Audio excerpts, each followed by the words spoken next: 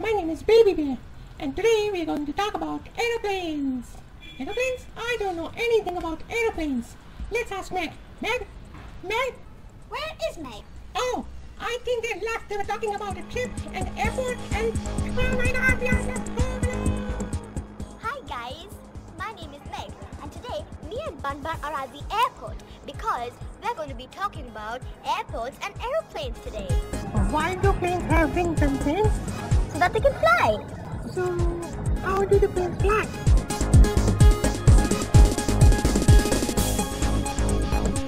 No. I mean, really, how does a plane fly? A plane needs 4 forces to fly: lift, weight, thrust, and drag.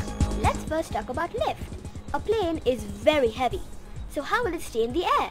Because the airplane has specially designed wings, which are in the shape of an airfoil. It is curved at the top. Because of the curved top, the air at the top of the wing is much faster than the air at the bottom of the wing, making a pressure difference. This causes the lift. Force number 2, weight. The lift balances the weight of the plane, and that's how it stays afloat.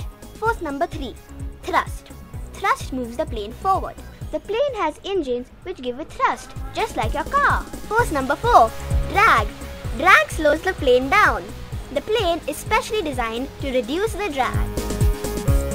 And now I know how the plane flies, but how does it turn? The pilot moves one part of the wing and the wing tips to one side, causing the plane to turn. Here's a fun fact for you guys.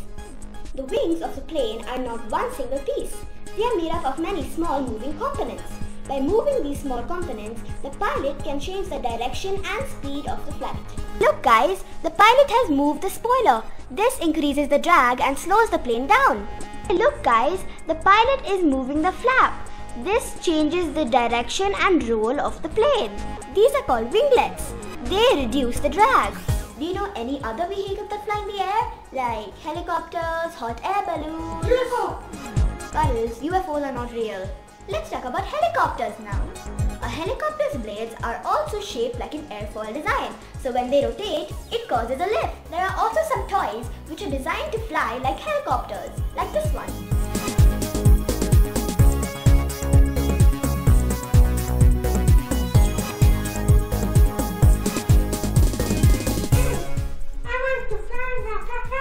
But Mioni, you don't have a fan.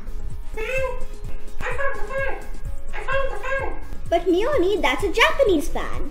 Okay, so I'll be a Japanese helicopter. Guys, let's have some fun together. Let's make some paper planes and some paper helicopters. First, let's make a plane. That's very simple to make. To make the paper airplane, take a sheet of paper. Then, fold it in half. Open it up and fold the corners. Then, fold it like this.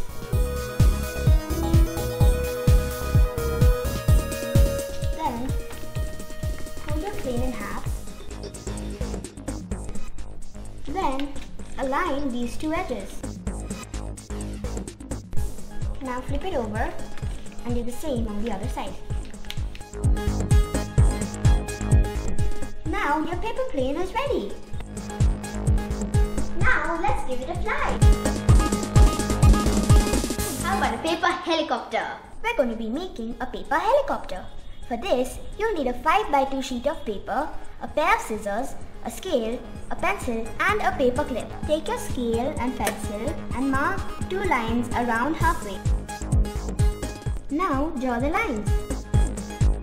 Divide one side into 2 parts and divide the other side into 3 parts.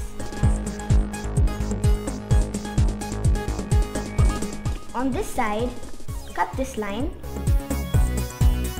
and on this side, cut these smaller sections. Now, fold these lines so that they overlap. Now, fold these flaps in opposite directions. Now, make these sides stand. Now flip it over and fold this a little bit. Then put the paper clip. Now your helicopter is ready. Now let's make it fly. Okay Okay guys, I hope you had fun with this video. Bye. See you for next video.